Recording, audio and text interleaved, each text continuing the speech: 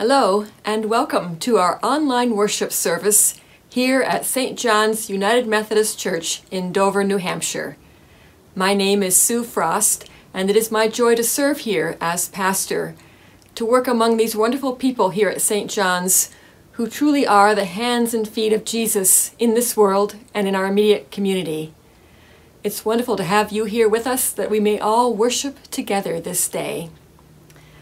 If this is your first time here at our worship service, I invite you to go to our church website, stjohnsdover.org, and take a look around there at the pages and see some of the things that we do, and see if perhaps God is nudging you to be a part of them. I encourage you to go to our contact page and say hello and let us know how you're doing, and also to go to our give page where you can make a donation to help support our many wonderful ministries here through our church. Today, during this time of worship, we're going to pray, we're going to sing, we'll hear a passage of scripture, and we'll also hear a message about a river that can bring us great gladness. Let us gather together and hear more about this river.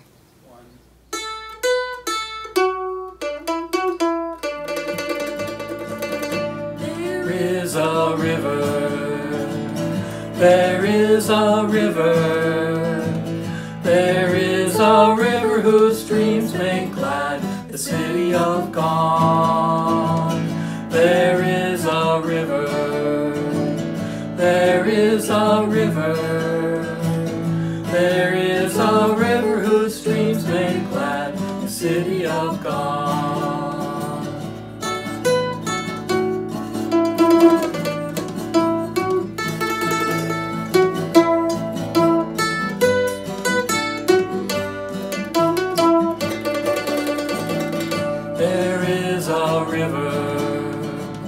There is a river, there is a river whose streams make glad the city of God. There is a river, there is a river, there is a river whose streams make glad the city of God.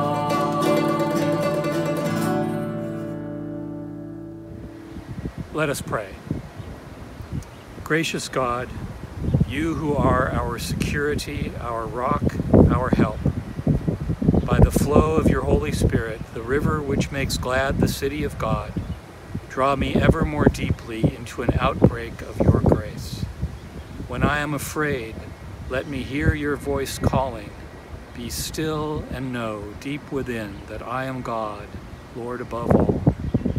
In that unshakable reality, lead me into all the tumult of today in your ever-sustaining strength through Jesus Christ our Lord. Amen. Now let us join in singing our hymn, Peace Like a River. I've got peace like a river, I've got peace like a river, I've got peace like a river in my soul. I've got peace like a river, I've got peace like a river, I've got peace like a river in my soul. I've got joy like a fountain, I've got joy like a fountain, I've got joy like a fountain in my soul. I've got joy like a fountain, I've got joy like a fountain, I've got joy like a fountain in my soul. I've got love like an ocean, I've got love like an ocean, I've got love like an ocean in my soul. I've got love like an ocean, I've got love like an ocean, I've got love like an ocean in my soul. I've got peace like a river, I've got peace like a river, I've got peace like a river in my soul. I've got peace like a river, I've got peace like a river, I've got peace like a river in my soul. Our scripture is Psalm 46. God is our refuge and strength, a very present help in trouble. Therefore we will not fear, though the earth should change, though the mountains shake in the heart of the sea, though its waters roar and foam, though the mountains tremble with its tumult. There is a river whose streams make glad the city of God, the holy habitation of the Most High. God is in the midst of the city. It shall not be moved. God will help it when the morning dawns. The nations are in an uproar, the kingdoms totter. He utters his voice, the earth melts. The Lord of hosts is with us. The God of Jacob is our refuge. Come, behold the works of the Lord. See what desolations he has brought on the earth. He makes wars cease to the end of the earth. He breaks the bow and shatters the spear. He burns the shields with fire. Be still and know that I am God. I am exalted among the nations.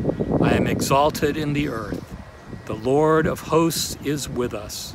The God of Jacob is our refuge.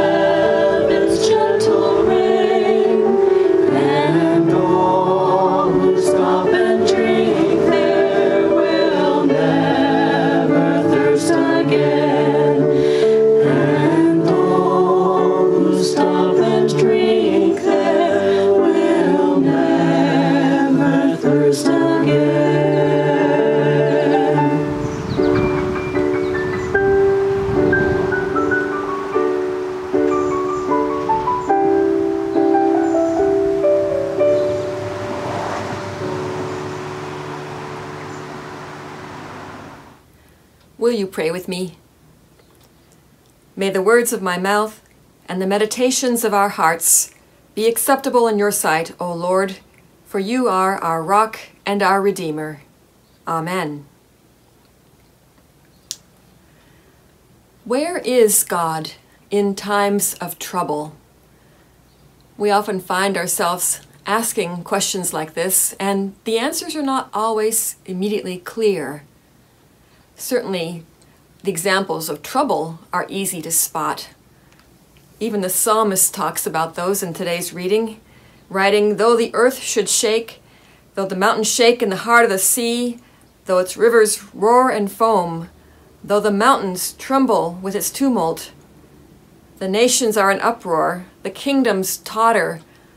It just seems like a really long list that this writer of Psalm 46 wrote, describing all kinds of disasters, both natural ones and ones dealing with people. We can add to that list, of course. How about earthquakes, tsunami, global warming, civil unrest, wars, pandemics, racial injustice, and murder. We can make a really long list, and it's not hard to do, because all we have to do is look around to find trouble. But where is God in all of that? The writer of the psalm goes on to say, "The Lord of hosts is with us. The God of Jacob is our refuge." Perhaps that last word is our key to our question here. The Lord is our refuge. The word refuge can also be translated fortress, or maybe even just simply forts. Now there's something we know something about. From even early childhood, we hear about building forts. We hear stories like the 3 little pigs, right? Who made forts, houses out of straw, sticks, and brick. And we learn that only the brick one could withstand the big bad wolf. So we learn early on how to make forts. I love to make forts. I made lots of forts when I was a kid, and then when I had my own children, we continued to make forts underneath the dining room table, in the living room, throwing the pillows from the couches everywhere, using big sheets. It was a lot of fun. We know about forts. People have known about forts for a very long time. Ancient cities were built like forts, like fortresses with big city walls around them to protect them. Here in New England, we also built forts, maybe not like castles with moats, but instead something called garrisons. Garrisons were fortified log houses that usually had log walls or thick planks, and I've got a picture to show you here. Here's a picture of one right here in Dover, New Hampshire. It looks like an ordinary house, really, from back then. A good place for a family to live. But in times of danger, it was so strongly built that a number of families could gather together in them to take cover and look for protection during times of trouble. Garrisons like these were very common in frontier towns, especially in Maine and New Hampshire. In fact, the name of Dover's nickname is the Garrison City. And this is a picture of one of the last few remaining garrisons, I hear, even in the country. This is the William Dam House, built in 1675. It was originally located a little further south from downtown in the Back River area, but then later moved to its present site at the Woodman Institute Museum on Central Avenue here in Dover. You can see that it's a very sturdy house with thick walls.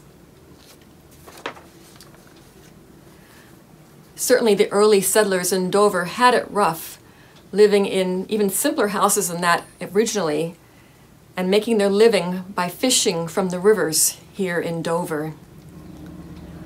To the south was the Massachusetts Bay Colony, which was settled about the same time as Dover, but it was a very different place, a very different focus.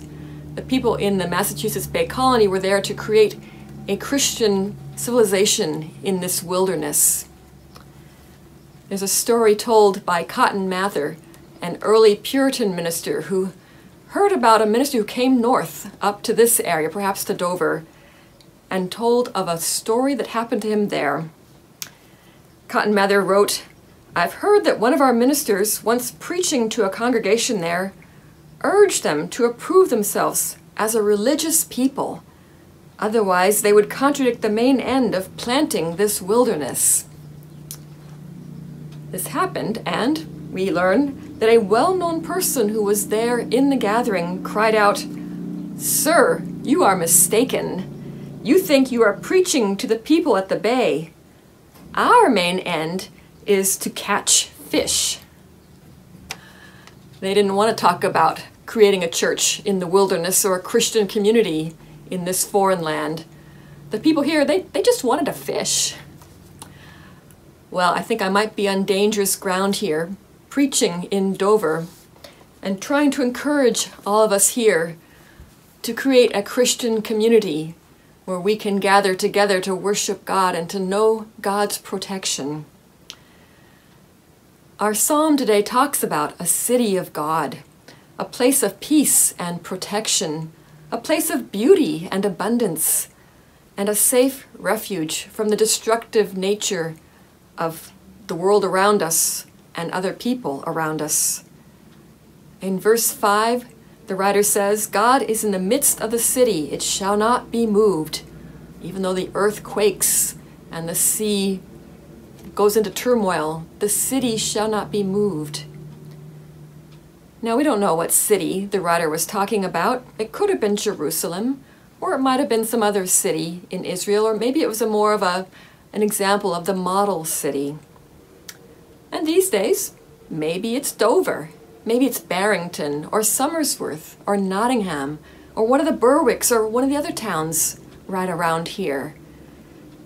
Could these be a city of God that doesn't move even when things go crazy all around us? In times of danger, it is good to have a garrison handy, a fort, a fortress. But the interesting thing is it doesn't just work to build strong walls. You can't hole up inside of a fortress for a long, long time without other resources like water. Water, flowing, life-giving water. If the enemy were to shut off your supply of water, you wouldn't last long. But if we can make sure that we continue to get this living water through it all, we can last a long, long time. The writer of Psalm 46 says, "There is a river whose streams make glad the city of God, the holy habitation of the Most High. God will help the city when the morning dawns."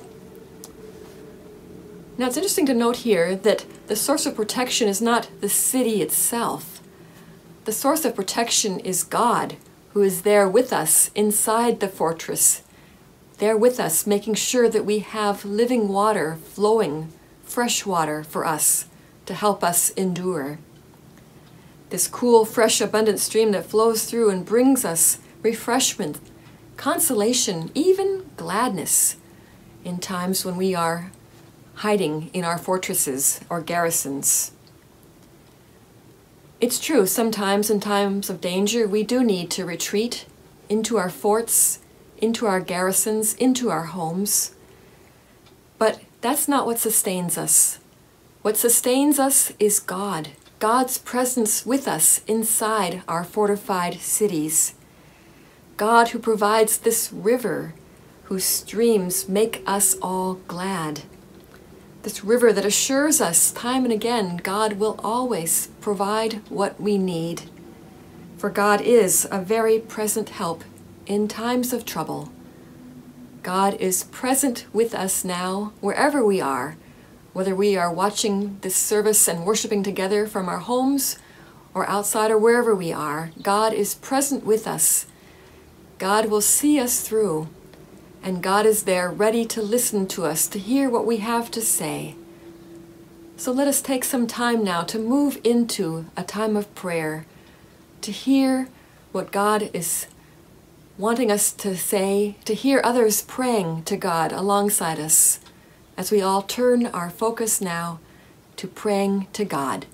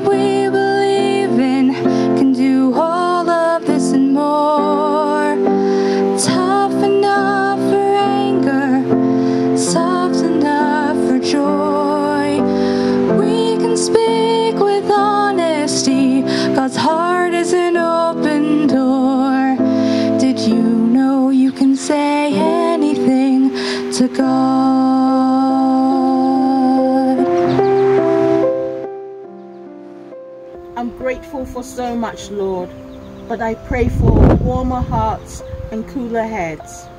I thank God for so many things, but please, God, keep our families and our friends safe and protect them. Father, I've accepted my grandson Eli's death, but please forgive him. He didn't know what he was doing. God, you teach us to love one another as we love you. I struggle to understand how your children can treat each other so poorly with disrespect and hatred and without love. God, if we are all your children, how come we can't get along and respect each other?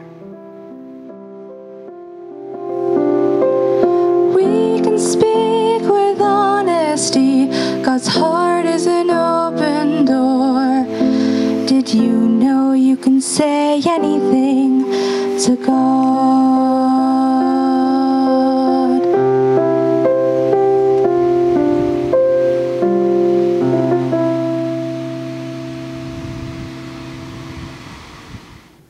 Truly, God is a God we can say anything to. So let us continue in prayer. O Lord of all hopefulness, continue to hear the prayers of your people, we pray. For in good times and bad times, how grateful we are that we can turn to you for help, that we can say anything to you, that you are always present and ready to listen to us in this world that so often seems a place of chaos, uncertainty, and pain. Sometimes, O God, when we are afraid, we retreat. We build fortresses around ourselves, wanting to stay safe. But you, O Lord, are our refuge and our strength. You are our fortress, our garrison. And even in times of trouble, you are present and ready to provide for us. You provide a river of love to flow through our lives, to refresh us, encourage us, sustain us, and fill us with your love. We pray today, O God, that you will continue to let your river of love flow through us and to show us what is needed to bring your people closer to you, that they too might be gladdened by the river of love you offer. Today we join together as your people in praying for our congregation. Lord, keep us strong, encourage us, even when we make mistakes. Watch over me as the pastor here as I try to continue to serve you, O Lord, during this pandemic. Sometimes making mistakes on camera that I would rather not make so public. But God, I know you are good and you can work through each one of us, even when we make mistakes. We pray for all who turn to their pets for comfort. We are so glad that you provide that source of comfort to them. And we ask that you be especially present to Marcia this week, whose cat died very suddenly. Lord, we pray that you will continue to be present to those who've had surgery this past week, especially Ken, and with those who will be having surgery soon, Carol and Sue Ellen. Lord, be with all who fear catching COVID-19. Be with those who do have it and are in need of healing. Be present to those who have recovered. And also be present, we pray, to the family of those who have not recovered. We pray for all who work in hospitals and in other places that bring them into possible contact with the virus. Keep all of them safe, O God, and when they return to their homes, keep their families safe. Lord, be with all who are now climbing the walls, who are tired of being isolated for these past 4 months. Help us all to find safe ways to interact with other people and to stay in touch with your flowing river of love.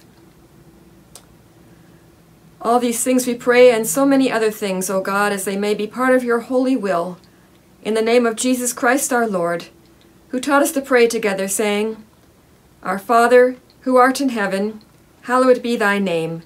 Thy kingdom come, thy will be done, on earth as it is in heaven. Give us this day our daily bread, and forgive us our trespasses, as we forgive those who trespass against us. And lead us not into temptation, but deliver us from evil. For thine is the kingdom, and the power, and the glory forever. Amen. How blessed we are to have the river of God flowing through our lives to help us through difficult times. There are so many ways to show our gratitude to God for this. Once again, I invite you to go to our church website, stjohnsdover.org, and especially to go to the Give page there, where you can make a donation to our church. We think we're very fancy now because we have online giving, but we haven't given up our old ways either. We also like to get checks in the mail. And so even though you can't put your envelopes into the offering plate here at church yet, the way we used to, you can put them in the mail and we will be happy to receive them that way as well.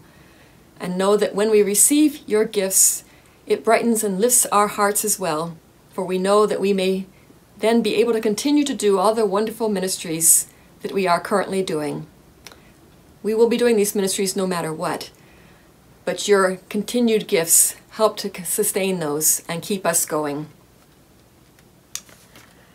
There is so much to celebrate. As you also look around our website, you'll see that we have a number, quite a large number, of small groups of different sizes and with different focuses.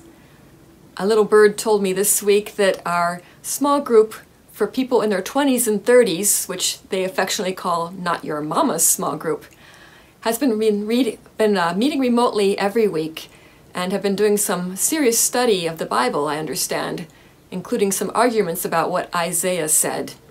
Well, this gladdens your pastor's heart to know that you are studying God's Word so faithfully throughout this pandemic. And I hope that by gathering together that way to discuss these things, it also helps you to grow closer to each other and closer to God. With God's help, we can do anything. Let us remember that river that God sends flowing through our fortresses to gladden our hearts. Let us continue to gather around that river. In fact, let's sing about it now. Shall we gather at the river? I think we should.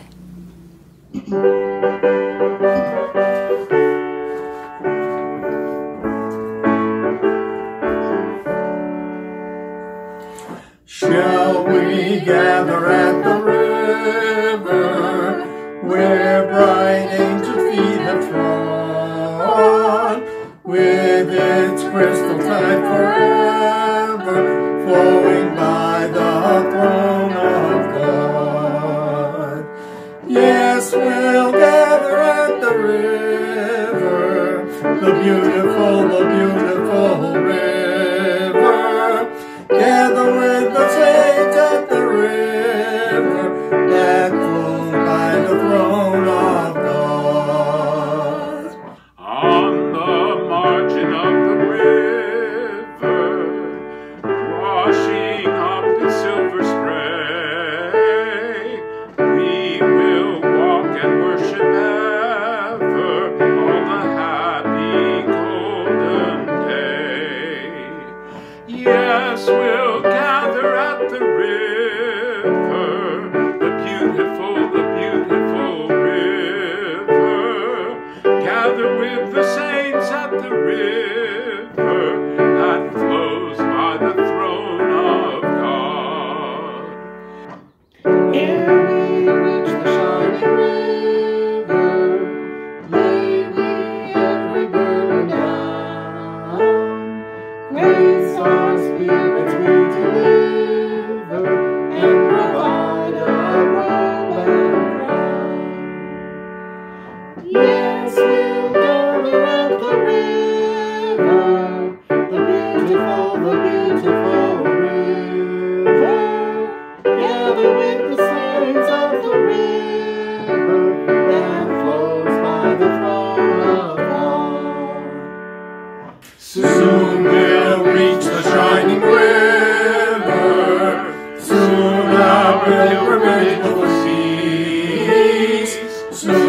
our happy hearts a river with the melody of peace. Yes, we'll gather at the river, the beautiful river. Gather with the saints at the river that flows by the throne of God. Here in our part of the country, there are many rivers all around us. And so as we prepare to leave this time of worship, I hope that as you go out, that you'll notice all the rivers around us and be reminded of that river from God that flows through the city, bringing gladness to all our hearts. And may you feel the love and peace of God and from our community with you always. As you remember, and as we all remember, that God is holding our lives.